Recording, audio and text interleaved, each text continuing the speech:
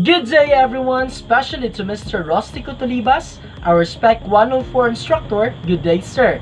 I'm Marklian Lovido Labisic, a first-year Bachelor of Physical Education student at the Rizal Memorial State University, Dipolog campus.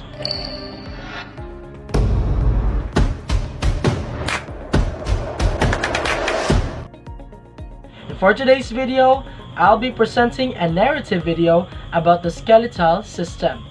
Let's get started. This is a model of a human bone, not the real human skeleton.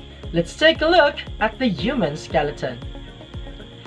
Every human has a skeleton made up of a large number of bones. A single adult human body has 206 bones, but a newborn has 300 bones because babies have smaller bones which combine to make larger bones. Look at this closely. This is our skull. It supports our face as well as carrying our brain. It shields the brain from bumps and bruises. The stirrup, the smallest bone in our body, is located in our ears and measures about 2.5 to 3.3 millimeters in length. The clavicles are the shoulder or collarbones. It's the body's only horizontally oriented long bone. Now, consider this. A sternum is a long flat bone in the chest. Have you noticed how it looks like a necktie? It can be found in the middle of your chest. Our rib cage is this cage-like structure. The rib cage is the curved wall of ribs that covers and protects our hearts and lungs and other vital organs. Examine the hand's bones now. The humerus is the long bone of the upper arms that extends from shoulder to elbow and is located in the hand. The radius and ulna are two other lengthy bones in our hands. The carpal, metacarpal, and phalanges are the bones in the palm that make up the lower arm.